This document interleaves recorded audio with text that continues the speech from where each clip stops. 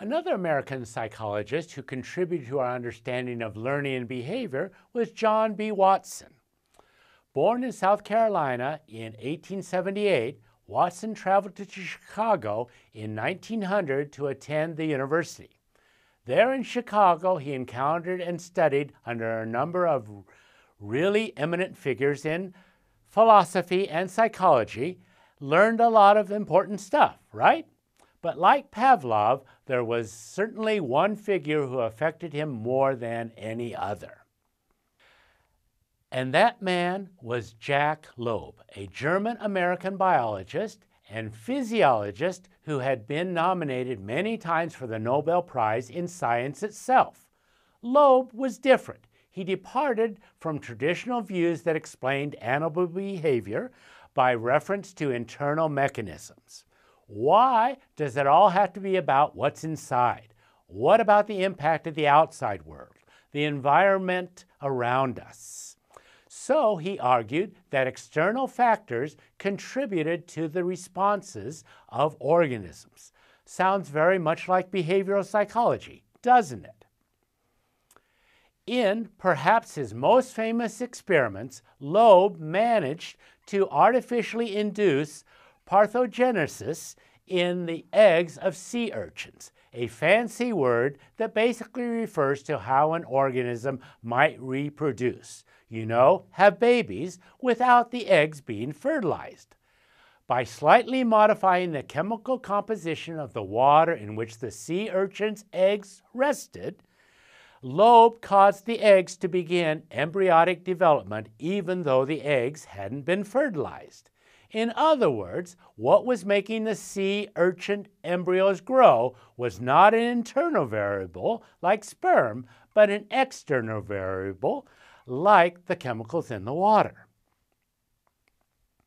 Inspired by Loeb and others, Watson became adamant in turning our attention to behavior, as even the title of his now famous text, Behaviorism, can attest.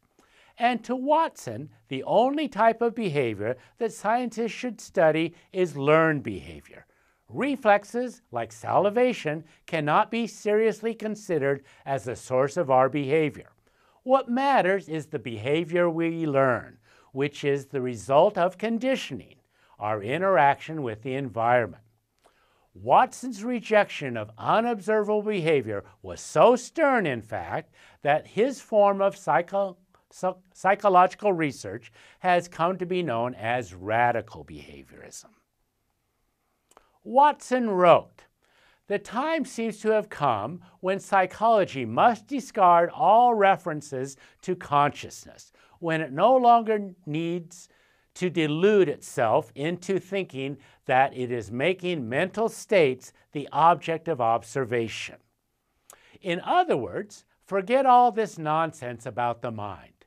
Theories about mental states, mental variables, mental conflicts can never be proven. A true scientist, if that's what a psychologist claims to be, must be guided by discipline in his research, loyal to the goals of objective scientific research. And a scientific psychologist should only study learned, observable behavior." Like Pavlov and Thorndike, Watson proposed to study the effects of conditioning on subjects. Only he chose human subjects, a very controversial choice to say the least. In his experiments, he actually attempted to condition children and infants, something which today would be unthinkable and is in fact illegal. But in the 1920s, Watson could still do it. But what he did was to begin with simple classical conditioning. He would expose a 9-month-old baby, whom he called Albert B., to a variety of stimuli.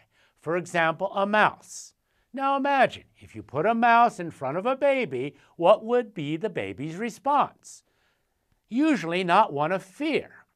Actually, a baby has no reason to fear a tiny white mouse. He has no experience with such animals and no reason to fear them. So Albert is curious about the mouse, but not afraid. He might reach out and touch the mouse. What is this funny little creature?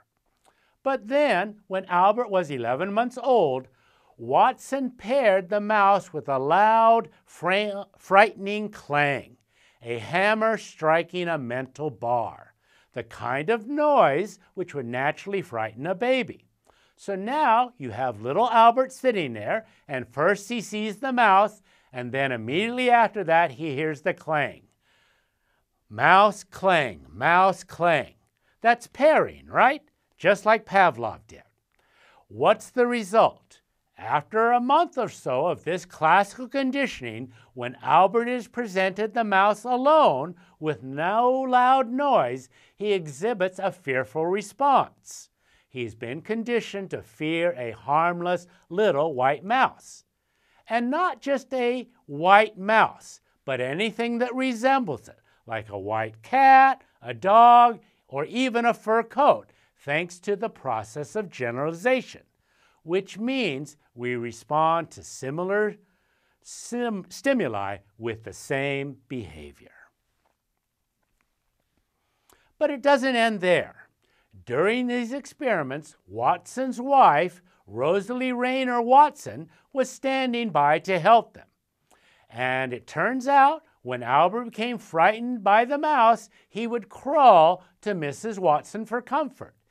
And consequently, his fear would be reduced. Albert sees the mouse, he's afraid, he moves to Mrs. Watson, she touches him or picks him up, the mouse is left behind, and because the mouse is no longer an immediate threat, Albert feels better. What we have now, then, is instrumental conditioning. Albert's behavior, moving away from the frightening object, is rewarded by a reduction in his fear. And because his behavior is rewarded, he is much more likely to repeat that behavior, the behavior of moving away from objects that frighten him. When Watson presented his conclusions to the scientific community, he made a point of ridiculing the Freudians on Albert's behavior, suggesting that should Albert grow up and become a neurotic adult, he might go to a Freudian psychoanalyst for help. Unfortunately, Watson said, the psychoanalyst would waste time looking at dreams for answers, looking for mental problems that simply do not exist. Rather, Watson made two conclusions from his research with children. First, Freud was wrong about the importance of sexual impulses in motivating child's personality development. The personality of a child, Watson argued, could just as easily be shaped by learned fears. Second, irrational fears or phobias can be the result of experiences in the environment. In other words, such fears are not caused by mental phenomena that we can't see, but by conditioning. And if behavior is determined by external variables, then certainly behavior, all the relevant behavior of an individual, can be controlled by manipulating those external variables. In a now quite famous, even infamous quote, Watson argued in 1930, "Give me a dozen healthy infants, well-formed, and my own specified world to bring them up in, and I'll guarantee to take any one at random and train him to become any type of specialist I might select, doctor, lawyer, artist, regardless of his talents, penchants, tendencies, abilities, vocations, and race of his ancestors.